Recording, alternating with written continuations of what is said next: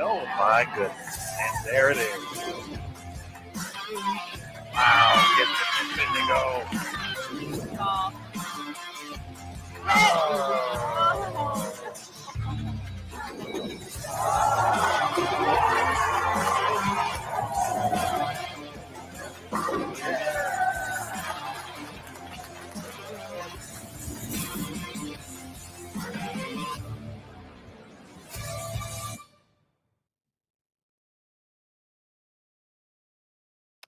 Hello again, everybody, and welcome back to Bowl TV for the PWBA Summer Classic Series taking place at the International Training and Research Center in Arlington, Texas. My name is Aaron Smith with Bowl TV, and we are thrilled to be bringing you the Stepladder Finals of the PWBA Go Bowling Classic, the first event, the first of three national tour events here at the Summer Kickoff, our Summer Classic Series.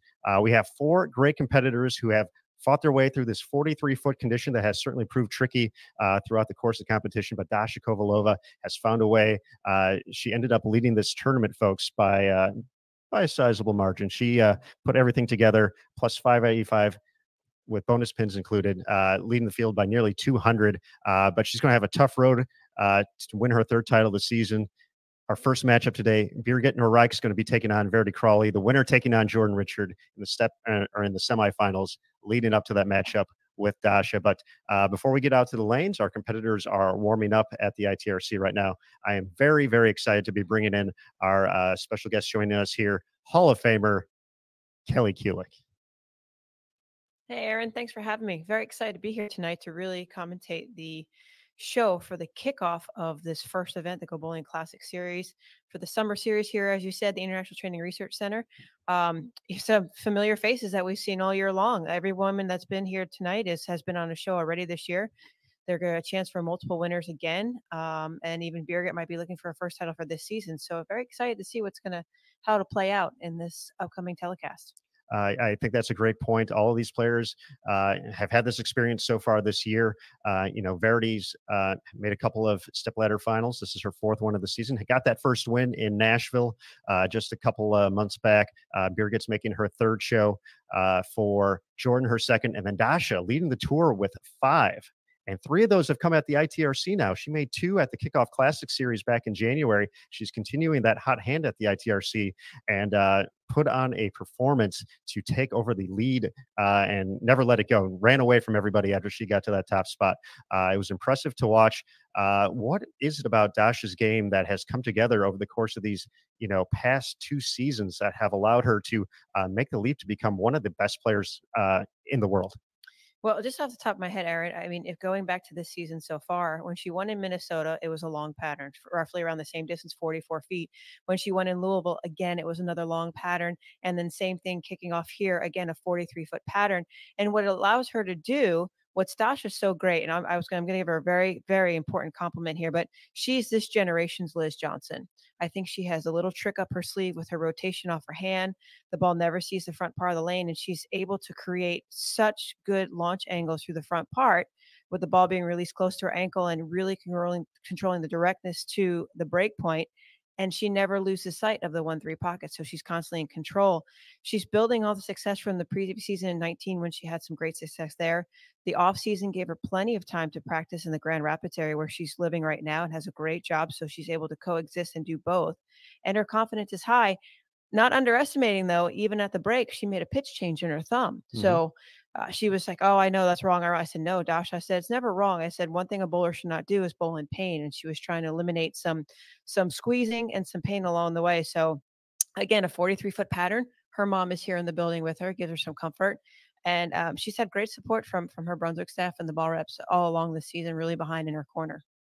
She is looking for her third title of the 2021 season. You mentioned the win in Twin Cities, of course, defending in Louisville, now looking for this win here at the Go Bowling Classic. She's 1 win away, but she's going to have to wait a little bit till we get to see Dasha out on the TV pair, earning the number 2 seed, actually getting there in the final game of the position round.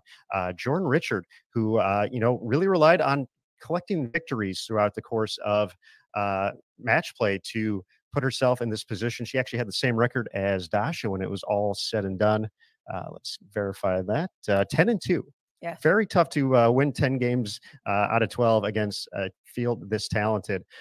So Jordan, taking advantage of those, but obviously the bonus pins go away here. Head-to-head matchup. She has a second place finish so far this year at the BVL Open. But what is it about Jordan's game that really has impressed you throughout the course of her young career? Jordan is very powerful. She has a lot of stamina behind her. She creates a lot of leverage with her arm swing. And what she does really well is she's able to throw the ball hard.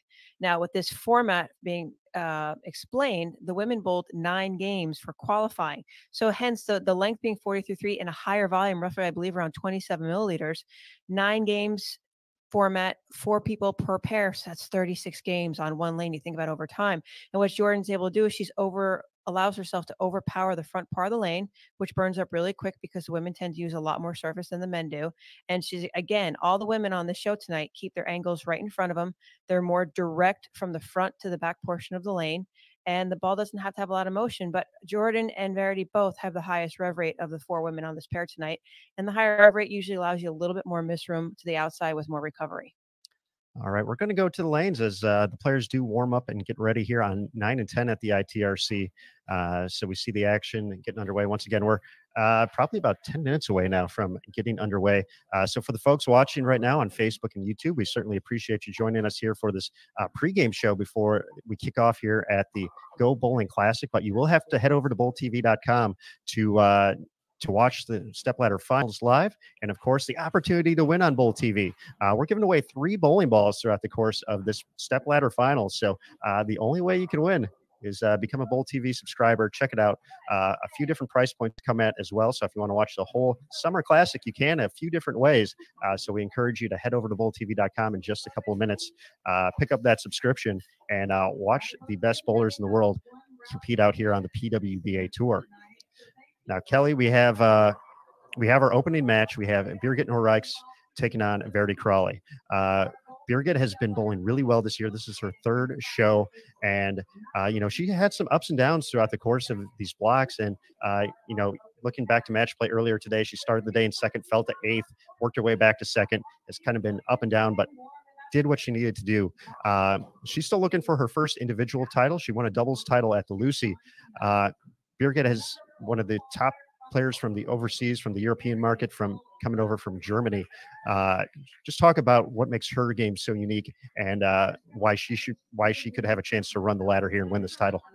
Well, Birgit, I've watched her bowl for many years now, and 3 out of the 4 women are international players. They have all that experience competing on sport patterns for world events as well. So Birgit definitely has the resume as well as the experience to succeed out here. She's another one. She's a little bit late timing. She really uses a lot of her upper body strength to power the ball down the lane, and that's what she's so good at repeating. Again, if you watch these women as they go along, they're not going to be your Daria or someone that's going to curve the lane. Even Verity being a higher rev rate, they're all going to keep it in front of them. And this pattern over the course of qualifying as well as in match play played very, very different from lane to lane, round to round. You'll see the women right now in the warm-up, they're playing straighter. And typically on a 43-foot pattern, you want to play closer to the head pin. We had to do that in qualifying, but once lesser players got on the approaches and didn't remove as much oil, therefore their angles, again, were tighter through the front. So Birgit, again, all these women's strengths are just straight arm swing from front to back. You're not going to see them give away the pocket too much. I think the only fault they might have is accelerating at the bottom of the swing. That might just cause that 2-4-10 or washout look occasionally throughout the day. Unfortunately, we saw a lot of 210s this week. So hopefully we got all those out of the way prior to the Stepladder finals here. Our last player to make the Stepladder here, Verity Crawley, who's been on quite an amazing run since, during the Kickoff Classic series, we weren't sure if she was going to be here competing. And with some travel issues and everything, the visa, she wasn't here. She came back, and she has been a force out on the PWBA Tour since returning in April, winning that first title. Just talk about, that feeling of getting that first title and just how that kind of just takes, a little bit of the pressure off, knowing that she had been close before, 4 runner-up finishes to finally break through and make it happen. Yeah, as you said, Aaron, she was on the cusp the entire time, especially she rooms with Diana Zavialova as well as Daria Payok, and they already were in the winner's circle. So she was watching her roommates have a lot of success. But I think just like we've talked about it before, the break did her very, very well, gave her some time to visually practice and mentally using visualization. And then in her off time, when she was able to get back here, she went back to her college roots down at Florida and Weber University, where she had access to another great facility and practiced a lot with John Janowitz, JJ, who does the lanes. Her spouse, her boyfriend is a lane maintenance man for Kegel and stuff. She's able to bowl in a variety of patterns. And what I love about Verity's game is, I mean, she never falters. She posts every single shot. All the women on the show post a shot, but her classic swing from front to back and her tempo with her feet, she really gets the ball in the swing very, very quickly. Great rhythm, great leverage at the foul line, good knee bend, and just solid. So I would say even at her young age of being in the mid-20s, I think she's hitting her prime right now. Looking to be a force on tour here for a long time. I believe we're just a couple minutes away now. We're getting closer and closer to the Stepladder finals getting underway, folks, here for the Go Bowling Classic. Once again, got to head over to bowltv.com. We see plenty of you there in the chat already, so a big hello to all the Bowl TV supporters. We've been enjoying bringing the PWBA Tour to you all season, of course, all week here at the ITRC. The International Bowling Campus Classic starts up tomorrow. We're right back at it, Kelly, and you'll be out on the lanes once again. I know you made a great run that final game here on this 43-foot condition. Fell a little bit short of the top 12, but what are you looking forward to for this upcoming event in hopes for some extended play as well at the Bowl TV Classic Monday and Tuesday? That answer is very easy, Aaron. Friction and hook. Friction and hook. Yeah, we're gonna. The ladies will be bowling on a 38-foot pattern, so only 22 feet left to go, which is a long distance. There's going to be a max amount of friction out there. So for me, my comfort zone obviously is always going more left to right. I think the tricky part is just being straighter through the front the first two games, being patient, and hoping I have the right equipment along the way, just to, as I get steeper through the front, to carry and trip out the 10 in this building. All right, that will be starting up tomorrow, 11 a.m. Eastern time, 10 local here in DFW. So once again, the lineup here today as we get our final few shots in. Verity is going to be taking on Birgit in the opening round. Verity looking for her second title of the season. Birgit looking for her second career title after winning the Lucy with Jason Sterner in 2017. The winner of that matchup is going to face the 2018 Rookie of the Year, Jordan Richard. Two-time champion. She's won each of her 2 years on tour so far. Looking to make it 3 for 3. Can she do it? Can she make it to the finals where Dasha Kovalova is awaiting? Going back to Louisville, she kind of ran away with that one, was the top seed. Similar fashion here. Got ahead, kind of ran away from the field. Top seed. Can she make it happen? Once again, become the first player of the season to win 3 titles. She's the first to make 5 championship round appearances. But can she become the first to win 3 and move even closer in that player of the year race that is tightening up between her and Julia Bond? Julia had a great performance, just missed the show, finishing in 5th place. And it came down literally to the final shot. Valerie Bercier solidifying that victory to not allow Julia to get the bonus spins to get ahead of Verity. But a 5th place finish, another great showing for Julia, whose leap as well to the next level has been very fun to watch this season.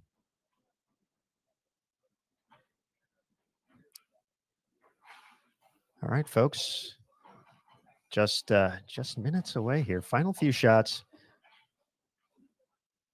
Kelly, talk a little bit about just kind of the lane play you're seeing here.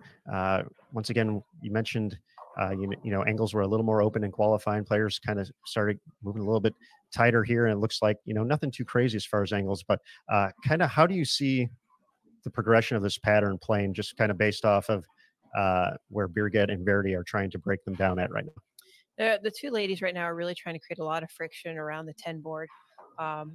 What I saw in match play was something different, though, where typically the women would move left. They did for a little while, but then they got so ugly, they actually had to get back to the right using weaker stuff, little lane shine, or even some 2,000, 3,000 Avalon pads on top of it to get the ball through the front part of the lane. So that's why they had to stay on top of it and stay straighter through the front. Now that they built up the friction, which all 4 women did it, they started around 8, 9, 10, 11. You're going to see the women now start to move in 12, 13. The hash marker at 40 feet, 40 to 43 feet is going to be the key. Some of the higher rev rate, heavy-handed women were able to get the ball back from 7 and 8. Other women that were more straight through the front kept around 9, 10, 11. And then as they got steeper, a 12. But I don't think we're going to see that. I think if they keep it right around the 10 board at that second tracer, that's going to be the key to controlling the ball reaction. Then from there, really it was about how the ball's going through the pins. All these women have enough rev rate, enough tilt to get the ball to skid and then continue in the back. I said it based on watching the first round of scores. 9 was a really good frame for this pattern. It really was. At one point, Jason Thomas said in game 3, there was nobody going to shoot 200. That's how crazy they got. So we might see something that typically doesn't happen where the women move back to the right. You always try to chase it left and get closer to the head pin, but you really could see a lot of different ball changes and trying to stay closer to that 12, 13 zone for a longer period of time. All right, folks, we are getting ready. Less than 2 minutes away from starting time here. Final few practice shots before the kickoff of this first match. Verity Crawley taking on Birgit Noreiks. So, folks, we're going to take a quick second to reset. If you're watching on Facebook and YouTube, this is your final warning. You got to head over to bowltv.com to watch the Stepladder finals at the Go Bowling Classic to see who wins the title here from the Summer Classic Series. So for Kelly Kulik, I'm Aaron Smith. We're going to take just a very, very short break. If you're on Bowl TV, everybody hang tight. We'll be right back. But when we're back, it's Stepladder finals time, folks. So thank you again for joining us here for the pregame show. We'll be back for the Stepladder finals in just a second. And remember, folks, on Bowl TV, bowling lives here.